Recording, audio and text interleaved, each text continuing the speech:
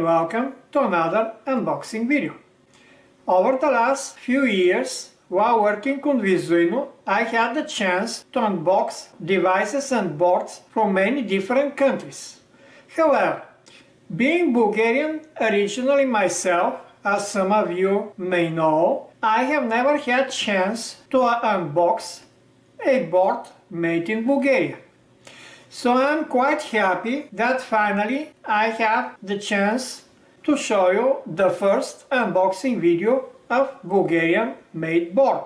In this case it happens to be ESP32 POE board made by Olimex. It is strange that I have not had chance to work with Olimex, as it appears that they have manufactured quite a considerable number of Arduino compatible boards, many of them based on ESP32, but also including microchip boards, chipkit based, and many others. So without further ado, let's open the board and take the first look. I'm curious to see how this board compares to boards that I have received from other countries. The board is packaged in this original box, and let me quickly grab the scissors, cut the back, and see what's inside.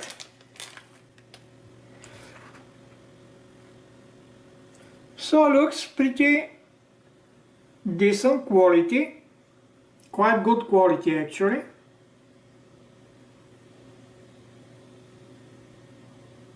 I do not see any visible flux or any other issues with the soldering.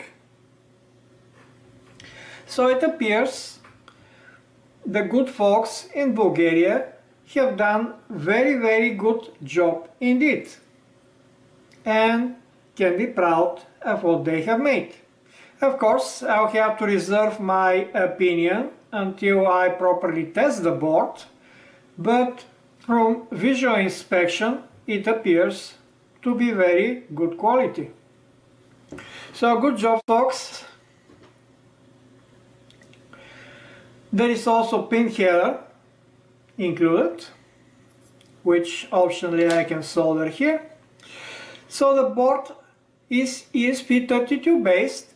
As you know, ESP32 has the capability of both working as Wi-Fi network controller as well as Ethernet connected. All it needs is external transducer. What the folks at Olimex have done in addition to that, they have also added very affordable, I must say, POE solution to the board. So this is extremely affordable POE board for any maker, allowing you to power the board externally here from the Ethernet with power injector. The board also has their own UX universal extension connector, which allows you to connect other modules. It supports serial, SPI, I2C, and of course GPIO type of connections, and is roughly similar, albeit a little bit more flexible than the groove connectors from Seeds Studio. The groove connectors have the capability of supporting only I2C, serial or GPIO. This one also is capable of supporting SPI. I'll have to play a little bit more and maybe add in Visuino some special mapping for this connector, as I'm very happy to support the efforts of these Bulgarian folks. Now I'm going back to the computer and will more or less right away start testing with the board and start mapping it in Visuino. And with good luck, the next release of Visuino will include the board. One thing which I forgot to mention, the board also appears, let me confirm that. Yes, the board appears to have micro SD. So the board has Ethernet connector, Wi-Fi, Bluetooth of course, micro SD, and has the UX connector here. So pretty capable board. Let's see, is there a battery option? I'm really not sure about this connector here. I'll have to take a look at what is this connector for. It's possible that it may have also battery management, but I'm not sure about that. Oh yes, and one more feature it has a button that is specifically connected to GPIO, so you have one extra button functionality built on the board. Now that I have taken a look at the board itself, I went online and started my research. First of all, I was quite impressed by the sheer number of boards and devices that Olimex has produced over the years. The company has long history, and I advise you to visit them and take a look at all of their products. The device is priced at 17.95 euros, which for its functionality is quite good price. Indeed, standalone POE modules to be used with other boards are more expensive according to my experience. So this price for fully functional POE device plus Wi-Fi, Bluetooth and everything else is quite a good one. Second, I was quite impressed by the detailed and good documentation that came with the device. As with any documentation, is not absolutely perfect, but it's as close to perfection as I have seen from any vendor, Adafruit included. It comes with detailed and very nice GPIO pin map, full schematic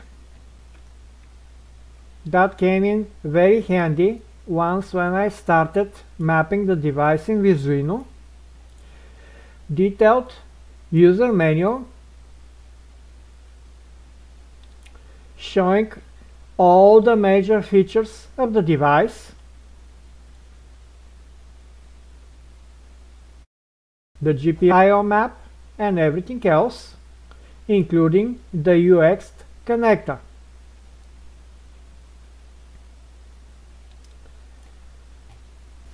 And finally, a fair number of code examples, starting with simple, very simple, well, relatively so, Ethernet and micro SD card example, all the way to full repository of examples. And as you can see, there is a fair number of them, many of them using external modules as well as implementing MQTT, RS485 and everything in between. To go briefly over what really is on the device, here are the listed features. First of all, as we all already know, it has ESP32. It comes with a couple of versions listed here. Obviously it has Wi-Fi and Bluetooth.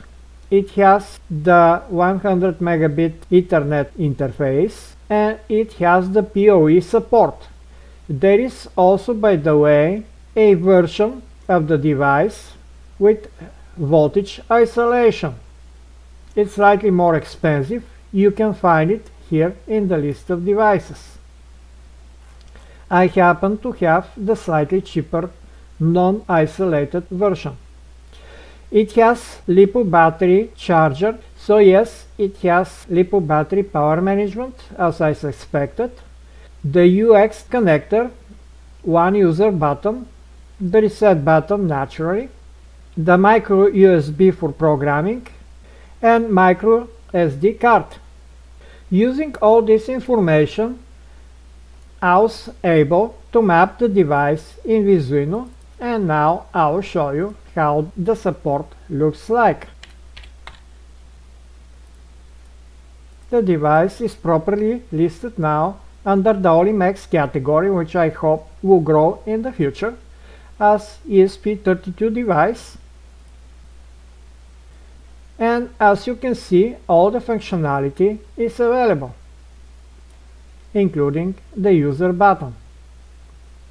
All pins are properly mapped. And by the way, something that was not listed in the functionality, in the features, but I was able to figure out from the documentation and the schematic. Pin 39 is used to detect external power, and pin 35 optionally by connecting a small jumper, and indeed the jumper is very small and difficult to notice on the documentation, but the jumper is right here, located at right this location, and it's indeed labeled with arrow pointing to it, but it is a minuscule jumper.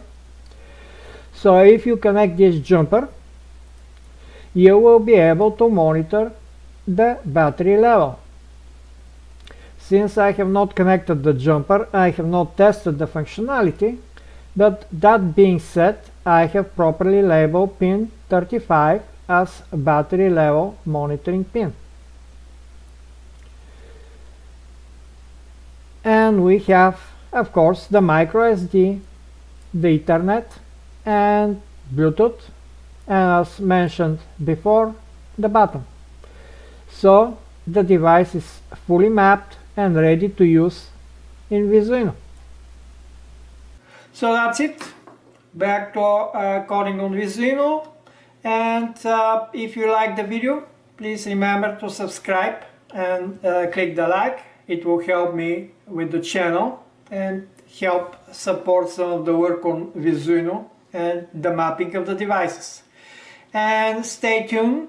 The next version of Visuino is really just around the corner. I just posted beta a few days ago in the MiWi community, as well as in the Visuino developers Facebook group. So if you want to try the latest beta, go there and check it. And the official version should come literally in a matter of few more days, and hopefully we will include this board as well as some other nice surprises which I do not want to spoil right at the moment. So it will be up for you to discover them when it is released. That's it for this video. Hope you liked it and hope you have a great day. Goodbye everyone. Take care.